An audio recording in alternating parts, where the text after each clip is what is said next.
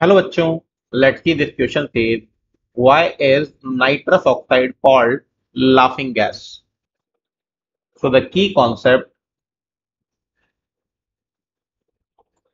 For this question is uses of nitrogen.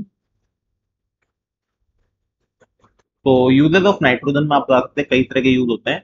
One of them जैसे कि इसका जो कंपाउंड है नाइट्रस ऑक्साइड, उसे हम लाफिंग गैस की तरह यूज करते हैं। तो बेसिकली ये करता क्या है, ड्यू टू इट्स आप बोल दें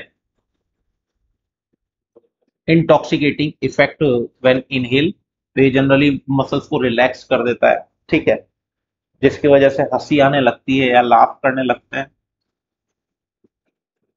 तो when nitrous oxide is inhale minor quantities it cause, तो लिखेंगे nitrous oxide is also called laughing gas और happy gas due to it's intoxicating effect when